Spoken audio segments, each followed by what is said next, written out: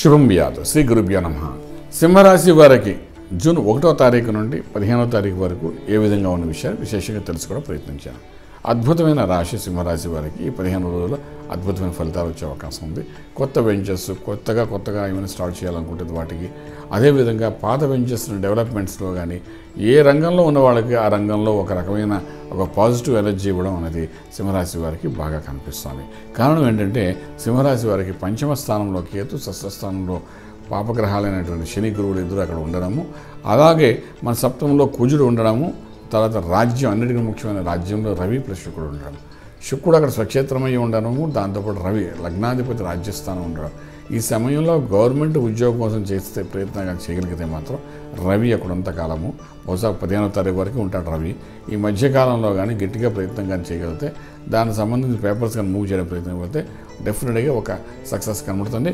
అలాగే లాభంలో చూస్తే బుధుడు ప్లస్ రవి, ధన లాభాధిపతి అంటే బుధుడు అక్కడ ఉన్నాడు, లాభంలో రవి ఉన్నాడు. రవి ఎప్పుడైతే లాభస్థానంలో ఉంటాడో ఆకస్మిక ధన లాభాలు కూడా జరిగే అవకాశం ఉంది.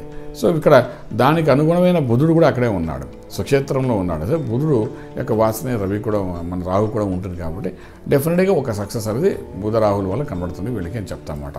అయితే ఇక్కడ ఏంటంటే సింహ రాశి వారికి మనం తీసుకుంటే ఇటువంటి అద్భుతమైన ఫలితం ఉన్నప్పటికీ కూడా వీళ్ళ పంచమంలో కేతు ఏం చేస్తుంటే పిల్లలకి కొంత మానసిక ఒత్తిడి తీసుకొచ్చే అవకాశం ఉంటుంది. ఎస్పెషల్లీ మన పిల్లలు చేసే కొన్ని పొరపాటు పనుల వల్ల మనం మనోవేదన పొందుతాము. పిల్లల కోసం కొంత ఖర్చు పెట్టవలసి వస్తుంది, దానివల్ల కొంత మనోవేదన పొందుతాము.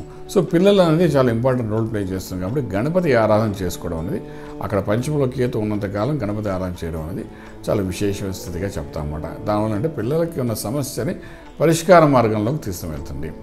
మనం అంత హ్యాపీగా ఉన్నాం, మన పిల్లలు బాగా లేకపోతే మనం మనోవేదన పొందుతాం. సో ఆ సెక్షన్ని రెక్టిఫై చేయడానికి, పంచమంలో ఉన్న కేతువుని రెక్టిఫై చేయడానికి మనం గణపతి ఆరాధన ఎంత చేయగలిగితే అంత బాగుంటుంది, అంత సక్సెస్ఫుల్ అనేది పిల్లల ద్వారా జరుగుతున్నాయి. 6వ ఇంట్లో ఉన్న శని గురువులు, 6వ ఇంట్లో అంటే ఆరోగ్య స్థానం ఉంటారు, అక్కడ శని గురువులు ఉన్నారు. శని బలంగా ఉన్నాడు, అక్కడ గురువు వీక్గా ఉన్నాడు. అయితే ఈ శనీశ్వరుడు బలంగా ఉండడం వల్ల ఒక యోగం మనకు, అంటే పాపగ్రహాలు 6 ఇంటూ 3, 6, 11 స్థానాలు ఉంటే సత్ఫలితాలు ఇస్తాయని చెప్పాం కాబట్టి అటువంటి ఫలితం అక్కడ మనకు కనిపిస్తుంది డెఫినెట్గా. కానీ గురువు కూడా అక్కడ ఉన్నాయి. కొలెస్ట్రాల్, థైరాయిడ్ ఇటువంటి రోగాలు రాకుండా చూసుకోండి. ఒకవేళ డాక్టర్ దగ్గరికి వెళ్తే అలాంటి పాజిటివ్ కనబడే అవకాశం ఉంది.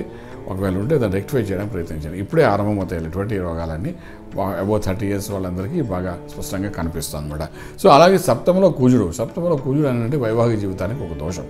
సో ఈ సప్తమ కుజుడు ఉండడం వల్ల అంటే మ్యారేజ్ అయిన వాళ్ళకైతే భార్యాభర్తల మధ్య కొంచెం ఇబ్బంది కలగడం, దానివల్ల వాళ్ళు మనోవేదన పొందడం. అక్కడ 45 రోజులు ఉంటాడు ఆల్రెడీ, మధ్య వెళ్ళి ఒక 1 month అయిపోయింది ఆల్రెడీ. ఇంకా మనకు 15 days ఉంటాడు. ఆ 15 daysని మాత్రం జాగ్రత్తగా హ్యాండిల్ చేయడం ప్రయత్నించండి.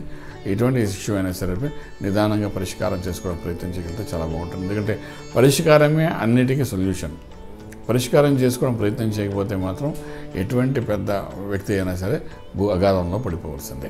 అంచేత సప్తమంలో కుజుడు ఉన్నాడు కాబట్టి భార్యాభర్తల మధ్య అన్యోన్యతలో కొంచెం ఇబ్బంది కలుగుతుంది కాబట్టి దాన్ని అర్థం చేసుకుని మళ్ళీ ముందుకు వెళ్ళడానికి ప్రయత్నించండి. సుబ్రహ్మణ్యేశ్వర స్వామికి ఆరాధన చేయడానికి ప్రయత్నించండి.